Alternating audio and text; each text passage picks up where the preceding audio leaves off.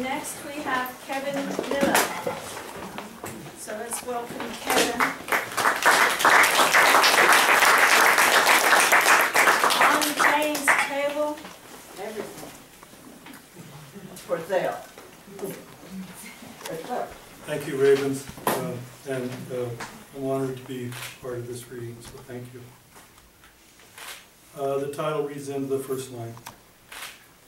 On Jane's table, everything's for sale except the hand-blown shot glass with her mother's thumbprint pressed in a thin, pedaled nasturtium. The way she used her practice ear-grip lift to march a son to his room. Today, it's for whiskey shots and the sip-to-seal exchanges of objects and kept stories. When the man offers $1 for her father's Sela ball cap, Jane refuses. Later, she gives it to Seamus, who loves the S. She says, "This blue's from the same river as your eyes." He shies, touches the brim. No whiskey for him. Neighbor Margaret sets up a wagon lined with mason jars.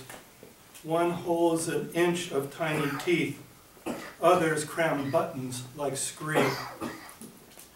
Margaret's father died last year.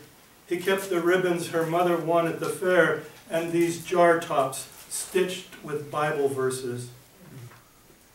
The son wants her to sell the house he works down at the Shell. Jane sees him dazed, the checks come. He parks on the lawn, this man with the flushed face and a mouthful of snakes. Jane pours a shot for the guy who buys the sweater her brother left, extra large, rag wool. "Here's to first snow," Jane says. "You now carry the heart of a lost boy. Home will be a place away. Face the wind, wear the salt spray." He nods unsure and smiles, looks through the jigger. It's pedal like a sun where the whiskey set. Thank you.